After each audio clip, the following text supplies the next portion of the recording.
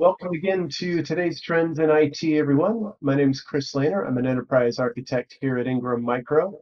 And joining me today is Etienne Gadient from CloudLogic, also an Ingram Micro company. Welcome, Etienne. Greetings, Chris. What we're going to cover is kind of the continuing theme of how do we create budget for customers and clients that are financially challenged, which hmm is a wide swath of most people's customers and clients. hmm More specifically, we want to focus on how to do that around a customer's cloud implementation and their cloud presence.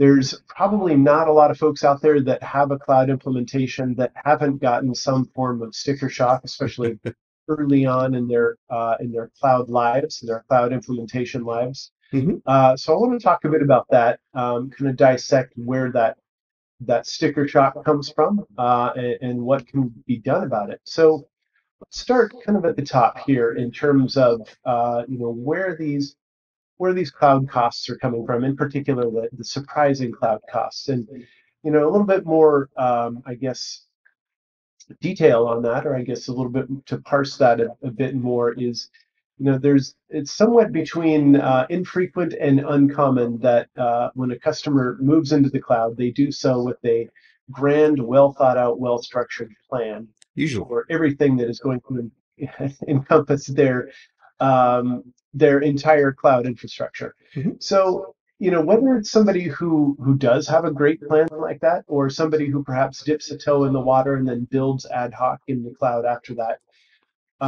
are those the kind of things, is it that level of structure or lack of structure that's driving a lot of surprise costs? Or are there other things that factor into a customer's ultimate cloud bill, regardless of how they venture into the cloud? Yeah, first things first, I would say that we have a different profiles of customers, like you said. You have customers who choose to start out in the cloud because they're a startup. You have customers who go and have a large legacy environment and go through a detailed planning process and budgeting and total cost of ownership analysis, elements like that. And you have customers who sort of get dragged there kicking and screaming that one of their departments is actually what pulled them in, or a couple of their departments decided to go instead of going through IT to deploy that into the cloud. And so each one is a unique profile of why the bill's a surprise, but invariably we find the vast majority to find that cloud costs grow much faster than they were expecting. And so when we look at why, it's that most analysis that they do for the ones that did actually go out and do the pre-planning, most analysis that they do is really around the compute components. So what'll happen is they'll say, okay, I know I need 50 virtual machines. This is the appropriate size of the virtual machine. They'll make a guess at that, or they'll use tools to help them size and scale that. Every one of the hyperscalers have tools to help them with that. And they'll come back and say, okay, now I know roughly what my compute costs. And so as a result, that will give me what my cloud cost should be. What is usually missed in those cloud costs are all of the hidden and ancillary support fees. For example, I have load balancers that I have to pay for. I have things that I already pay for in my data center, the security tools, the log aggregation tools, event managers, all of those types of things all have are all typically replicated in the cloud, and those are never budgeted into the analysis. Additionally, it's really hard to do an analysis on what your egress fees are going to be. Most people don't realize that every data is free to bring into a cloud. It doesn't cost you anything from a network perspective. But coming out of a cloud, depending on the volume, that can be anywhere from 4 to 8 cents a gig. So there are a lot of hidden fees, and they end up stacking up. So it's fun. Everybody starts with the compute tools, but at the end of the day, there's a lot of other components to factor into it. But as you say, there are literally dozens of other services and infrastructure components Mhm. to certainly consider that a Absolutely. lot of people, I think, don't clearly take into account straight away.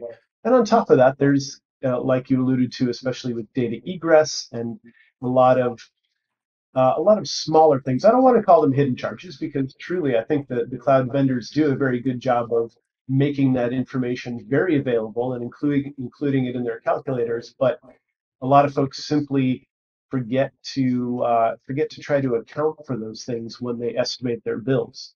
once you get into the real world situation where you're moving data around and you're setting up infrastructure and you're starting to trigger those pay by the drip services, it's very difficult to see what those data amounts and what those corollary charges turn out to be. So it sounds like there's a lot of things that contribute to what we have referred to as sticker shock for customers' cloud bills. Mhm. Um, Matt, what are the options on the table for customers to try to address that and try to rein in those costs? Yeah, invariably customers usually start out with a tool. So there's a wide variety of them: Cloud Checker, Turbonomic, Cloud Health. There's others. There's even the cloud providers themselves. Microsoft acquired a company called Cloud9 that's now Microsoft Advisor. AWS has Trusted Advisor. So all of these tools are very powerful, but in particular the third party ones offer you three different ways that they can help you find savings. They'll sit down and look at it from the perspective of compute. So they'll start and look at it in terms of, hey, you've over allocated, over provisioned resources to this asset, and as a result, you're wasting money because that you're using an image that's larger than you need.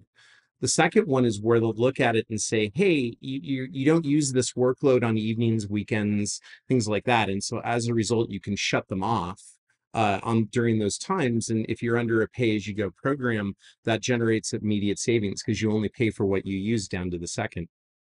And then third and foremost, um, a lot of companies default to using things called reserved instances. They're effectively long-term contracts that basically say, I'm going to commit use of this resource for 1 or 3 years, and I'll pay for it either upfront or I'll pay for it monthly.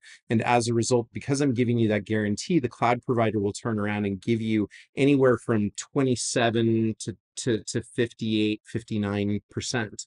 So depending on what it is, there's the and so these three different methods, the tools excel at being able to tell you how to go solve. They'll come back and say, for example, Ingram Micro offers Cloud Checker. And if you as a partner are bringing your cloud spend through Ingram Micro, Cloud Checker is typically charged at 1% of your monthly recurring revenue rate that you pay for the cloud provider, flat rate. And Cloud Checker is free if you bring that spend through Ingram Micro. It also will go through and help you look at your security posture. And so that's a nice little side benefit, not related to cost, but at the same time, an important aspect of going to the cloud. The catch is they're an algorithm. And at the end of the day, the algorithm is really good at telling you things that it can predict. And so while those algorithms get better over time, the vast majority of what we see with that algorithm is those three areas. And so we find that the tools are very good at what they do, but they also are limited once you've done those things. Maybe this is an instance of the 80-20 rule, or maybe the 67%, 33% rule. So what about that 33%? Where that the 33% of the bill that isn't really being addressed by automated tools, and that's really going to always be very difficult for tools to address. Where do you guys come in and play in that area? Yeah, this is an area where we genuinely are unique in the industry. So most organizations that you work with will focus on working with what the tool will tell you, and will ultimately manage and curate those tool outputs and then turn them into actionable items. The way we differentiate ourselves, I would say, is that we find savings in 10 different areas. And that comes in a lot of different ways. That comes from looking at your architecture. That comes from sitting down and engaging with you to understand if the security segmentation that you've put in place is generating unnecessary cost. That is everything. It's looking at how you do storage lifecycle. It's looking at all of the various elements and working down them in terms of being able to find costs that are unnecessary within your environment. So we're really excited about the fact that we can bring these seven other areas that that tools are candidly very limited in being able to generate benefit for. Well, and it's an interesting distinction too, because those things that you listed that you guys are looking at and addressing are very much predicated on having experience in this field, right? It's not Mhm. something that you can point a tool toward and have it detect something that's on or off or too big or too small. It is Mhm, more of a qualitative element to being mhm, able to determine how well something's organized or how well something's engineered within their cloud presence. So, mhm. as I said, to me, that kind of implies the need for bringing a great deal of experience to the table to be able to identify and address those areas. So, we talked about a couple different ways that the tools can take money, that you guys can look at configurations and cloud environments and address them for efficiency. If you have some examples around some customers and specific customer situations, that would be interesting as well. Yeah, absolutely. So one customer we worked with was a household name appliance manufacturer. And they were being challenged by their finance organization to generate 10% in savings. Now, tools generate far beyond that. The catch was they had already made four passes with tools. They started with one set of tools, did all of the recommendations. They then turned around and said, well, we think we can get more from this other tool. So they went and invested heavily in that tool and took its recommendations. And they went to a third tool and went and looked at those recommendations and ultimately then started putting things on long-term contracts. And then finally went back to the first tool to make sure that nothing had changed. So if you think about it, this was probably one of the most optimized environments that we came into in terms of tools. And so their leadership was coming back and saying, well, we need, that's great that you've generated all of these savings, but we need more. The partner reached out to us that was working with them and said, is there, you guys say you do better than the tools, is there something we can do here? And so we did a proof of concept with them. For example, we looked at one of their 34 accounts that they had running within a hyperscaler. Every single workload they had was under long-term contract. There was absolutely nothing I could do from a compute perspective, uh, and yet we were still able to find them about 22 to 23% in savings. And so how did we do that? One, we sat down and looked at storage for them, the storage that they were connecting to those compute assets, and we realized that they were over provisioned for performance. This is something that's very unique in cloud because in the data center, I think in terms of size, and I think in terms of how big the storage array is. In the cloud, I have to think in terms of how many IOPS does this need. And for certain types of workloads, there are ways that you can fundamentally change the way that you're generating and reserving IOPS, and you can cut the cost of that storage down by a factor of 3x, 4x, or 5x in terms of one third to one fifth. We looked at their long-term archival processes. We looked at their backup processes. We looked at how they architected the environment, and found them 15 or 16 different unique ways that none of the tools were able to find. And as a result, we were able to exceed their budget goals. So that's interesting. In this case, it sounds like this customer, by way of using tools already, had pretty well gone through the process of using automated tools to try to make their environment as cost efficient as possible. Mhm, Um, and my first thought was, all right, well, it sounds like anything on top of that is just really going to be a function of diminishing returns in terms of whether it's another automated tool or a consultative evaluation like yours, mhm, function of diminishing return where, yeah, we're putting a lot of money in and we're only saving very small fractions off of our bill. But it sounds mhm. like even in this case, that wasn't how it turned out. So there's an example I can give you of that, which is we looked at their load balancers. This sounds like a rounding error. Like I mean, I've got hundreds of workloads. I've got tens of load balancers. How much am I really going to save? Well, we realized that because of the way they were provisioning those load balancers, they were paying for 30 of them when they needed to pay for one.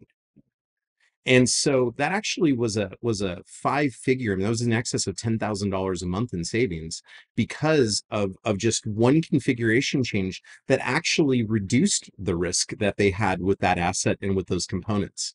So there's a lot of different ways to go after it, but that's the catch is unless you have engineers and you have experience with where to go look, it's really easy to pass over opportunities for savings because they require the context of knowing where to look and how to look at them. So even with having brought two tools to bear, you guys were still able to save 16 to 18% in this case. So That's one data point. What's the range of savings, or can you quantify a bit more in terms of what the range of savings is that you typically see with different customers in different configuration scenarios? Yeah, there's it really depends on the maturity level of the customer. Obviously, if they've gone through many optimizations, the percentage reduction is going to be less. But what we actually find the greatest opportunity space are clients that our partners are working with where they've just undergone a migration. And here's why. When you look at a client who is going through a large programmatic migration of workloads to the cloud, they are moving very quickly. So what ends up happening is a group going through a programmatic migration, nobody's stopping to go back and optimize it. And the reason for this is because once the migration's done, they've got another one scheduled right behind it. You're literally in a workspace where all your tools are out and you've just gone through the process of building something. And instead of taking the time to clean up the tools to get everything in order, you hand it off to operations and you go to the next migration and you get going on that. And so that's where we find there's a tremendous opportunity. And so I'll give you a couple of examples. Clients that we've worked with under those types of models, we can see 50 to 60% savings. I mean, because everything has gone through and they went through to optimize it to make sure they didn't disrupt the business, which is appropriate and good. But now going back and taking the time to make sure that we're not overspending is really, really crucial to success in this type of model and environment. So we from clients we see anywhere from 30% to 50% savings that can be generated based upon how rapidly they migrated. Interesting. And as one of my former managers always liked to say, not insignificant. ROI aside, let's talk time to value then, right? If we're discussing numbers like these, certainly they're, I would imagine, intriguing for just about every customer you get in front of. Mhm. The next question in their mind, I'm sure, would be, what is the time to value? How long does an engagement like this take, and when can we start seeing some of that return? Yeah, this is a really important question because the other thing a tool does not get you, and again, we like tools, we value tools, but a tool does not enforce a program. So one of the most important things we do when we get involved with our customers through our partners is to actually run it like a program where we sit down and we have dashboards that illustrate not only what the opportunities are and what has been saved. We definitely keep an A scorecard of this is the amount of money annualized that's been saved, and this is the amount of money that is potential that has not yet been saved but been identified. But we also take that two steps further. And this is really important because we find that most cloud cost initiatives don't fail because of the tools, they fail because of people. And so what we've been able to do is to shift that conversation with our partners and our clients to how are we going to make sure that you don't have roadblocks in the process. So part of what we do in the process is we track who's holding up approval of the change. So for example, if and we do this in a couple of different ways. First and foremost, we turn around and score the complexity of the change. So if I turn around and identify this should go under a reserved instance, there's no impact to production. It's just a contract change. There's no downtime. So why haven't we done that? What's holding that up? There are times where you may want to resize an instance and the downtime is a matter of minutes. Once again, why haven't we done that? What's holding it up? Is that an approver in operations? Is that the business unit? Is that IT? Or is that the change window that we're waiting for? And so this is very, very not sexy stuff. But what we find is that this is where the results come. This is where, and we give them dashboards, we give them visibility and transparency into where every opportunity is in the process so that the executive in charge of the program can turn around and go and shall we say exert influence on getting those things done. And so running it like a program is one of the most important things to success in a cloud cost or optimization initiative. By taking a compare that or contrast that with a tool sends you an email every day and that email says, hey, you should go look at this workload. It looks like it could be potentially resized. The person doesn't open the email, the tool is worthless. And again, that's a people problem, not a tool problem. We're big fans of tools, but at the end of the day, if you're not running it like a program and you're not bringing the engineering skills, you're getting a much more limited set of opportunities. Some of those things you mentioned there are, I think, really quite important because of all the IT projects I've been involved on, there are a couple key aspects or a couple key ways that the customer looks at a project, and even a lot of times a partner. One is financial, right? We all Mhm, got budget that we have to abide by. mhm. Two is the technological aspect, where the very often the notion is if I just throw enough new technology and hardware, maybe software at it, I can fix any IT problem. And those are parts of the equation. Um, but what you're talking about is the people, the process, the operational side of things. And as you dig into really any kind of like Gardner and Forrester and consultancies like that, they heavily emphasize that operational aspect. At least in rough terms, what that engagement cycle is like and what a customer could expect. Yes, absolutely. In terms of the to your last point, we have a saying that you can buy the process or you can buy the outcome. And we think by including operations and the approval process and the programmatics, it really is you're buying the outcome as opposed to the process. And whereas when you're buying a tool, you're getting a powerful process, but it's still a process that you have to do. In terms of timing, timing can come in a couple of different ways, but what we generally do is in order to make sure that we maximize the value to both the partner and the client, what we'll usually do is start with one account and do a proof of concept. To the partner, that's usually about $5,000. To they mark up. Usually, we see that from anywhere from about 7,500 to 8,000 to the customer. And one of the things we do is we get in and we come back to them with their top 10 findings. And so that top 10 findings will typically generate 4x return on investment, so that by the time the partner's margin is included, it's a 3x return on investment. And so that if they've spent $8,000, we try to make sure that we get them $32,000 in identified annualized savings as part of that proof of concept. What it also gives us a chance to do is be able to work within the environment, get an idea for how much there is to do, what type of complexity we're looking at, and whether that's an environment where there's significant savings. And then what we do is working with the partner, we value price that to make sure that we can maximize the margin that the partner benefits from in terms of the full engagement of however many accounts or subscriptions that they have. And that, by the way, is the same whether it's in AWS, whether it's in Azure, whether it's in Google. We work with them to make sure that that's something that they can benefit from. So generally, what we try to do is target our cost of engagement to be about one third of it's actually one fourth, excuse me, of the ROI that the customer is going to get. So if we've identified that we think there's $500,000 in savings, then we want to make sure the partner has an opportunity to put 120 or $125,000 engagement in front of them. That's going to generate them 500,000 in savings. So it's designed to be a 4-to-1 ROI, and that gives the partner an excellent opportunity to capture margin, and while also being on the right side of the table for them. You're literally working with them to help them reduce spend on something that they are going to pay out every single month and is going to continue to grow. And so usually the timing of that, the proof of concept usually takes about 2 to 3 weeks.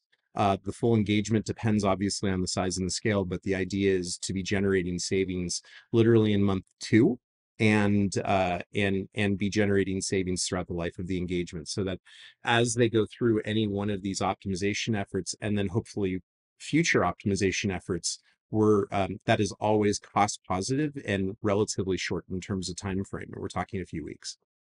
Very good. So you mentioned some of the financial interests for partners in that, which I think is compelling. But Mhm, the other side of that coin is the position that it puts partners in with respect to their customers, i.e., mhm, putting them in, to use the cliche, that position of trusted advisor. mhm. But when you are providing consultative value, when you're solving problems for customers, that puts you as a partner in a pretty enviable position with respect to your customers. So I think that's equally valuable, if not more so, than the financial interest in this as well. So, well, that's everything that I wanted to run through.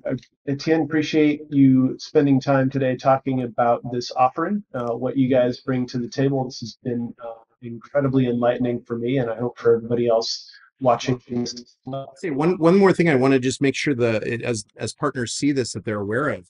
which is that the magic on this is that the ROIs are always measured in months. The return period is always measured in weeks to months, which means think about any other TCO you do with IT where you can turn around and generate an ROI on that investment within a matter of 3 to 10 weeks, and all of a sudden you realize that those paths tend to get cleared because usually ROIs are measured in 12, I mean anything under a year is generally considered to be excellent, and we're looking at literally weeks to months in terms of an ROI. So these do tend to generate a lot of money, and they tend to generate a lot of money quickly by offset spend. To be on that side of the table, to be on the side of, look, I just saved you $500,000 in annual rates. Now I've got a project to work with you on, and when we now know that that money has been budgeted but is not going to need to be allocated. So why don't we go spend it on this project over here? Good. Well, as I say, one final question. How do partners engage with CloudLogic on an opportunity like this, or really on anything that CloudLogic brings to the table? So first things first, if you're a partner with Ingram Micro and you know your account manager, reach out to your account manager. Your account manager can always get to us. They know exactly where we are and how to reach us. If you do not know who your account manager is, CloudLogic at ingrammicro.com. Again, I'll say that CloudLogic at ingrammicro.com. You'll be able to read that on the bottom and send that in, and a CloudLogic resource will get back to you within 1 business day. So we're really excited about our ability to impact our partners and help them be able to really change the conversation in cloud. Awesome. Well, thank you again. As I said at the top, my name is Chris Lehner, and we've been joined today by Etienne Gadient with CloudLogic, and covering the very interesting topic of cloud cost optimization for our customers and clients in the field. And again, if you're looking to reach out and engage with CloudLogic, certainly your rep with Ingram Micro is a good conduit for that, or CloudLogic at ingrammicro.com is also a way to get in touch directly with the CloudLogic team. Thanks again for joining, everyone, and we'll see you on the next episode. Thank you.